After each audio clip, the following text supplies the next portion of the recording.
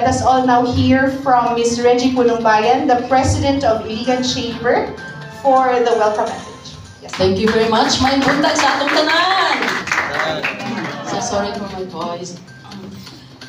To all our guests here, partners, the Board of Directors of the Iligan Chamber of Commerce, members of the media, it is great pleasure and enthusiasm that I extend my warm welcome to each and every one of you to the press conference of the Mindanao Power Summit. As the regional chairperson and the provincial chairperson of the Small Medium Enterprises Council, and also we are also the private sector representative to the RDC 10.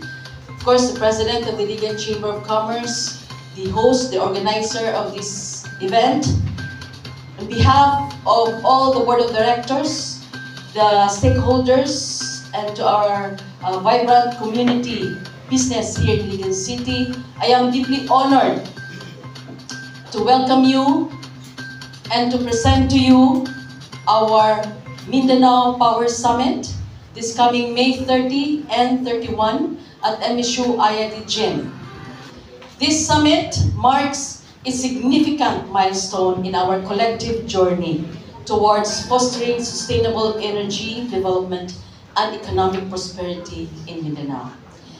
And the Iligan Chamber of Commerce is very proud to host this very important event in collaboration with our partners, including the Mindanao Development Authority, MINDA, and of course our local government units, our local government of Iligan City, the academic institutions, the industry stakeholders, and our valued media partners. Together, we have come together to initiate a very meaningful dialogue on the critical issues surrounding energy sustainability in our beloved region.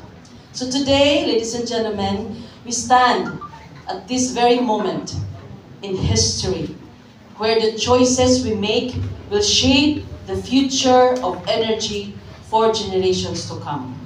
And Mindanao is very blessed with abundant natural resources and untapped potential. Yet, we face numerous challenges in harnessing these resources in a sustainable and inclusive manner. So through this summit, we have the opportunity to explore innovative solutions, forge strategic partnership, and chart a course towards a more resilient, competitive, and equitable energy landscape. So together, we can unlock the full potential of Mindanao's energy sector, drive economic growth, of course, create jobs and employment, and improve the quality of life for all Mindanaoans. And so I'm very delighted to announce that the output of this summit will serve as a valuable input for the National Power Summit, which will be hosted by the Philippine Chamber of Commerce and Industry in Manila this coming June 12, 13, and 14.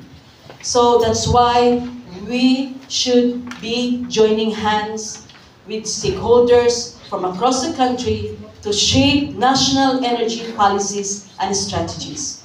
So in addition to our guests from Mindanao, we are also pleased to share that we have invited special guests from the national, regional, and of course the local LGUs, the local chambers, schools, and students from Iligan City. So their participation underscores our commitment to inclusivity and collaboration in addressing energy challenges at all levels. So finally, welcome everyone to our presscon for Mindanao Power Summit. Maayong buntag sa atong tanan.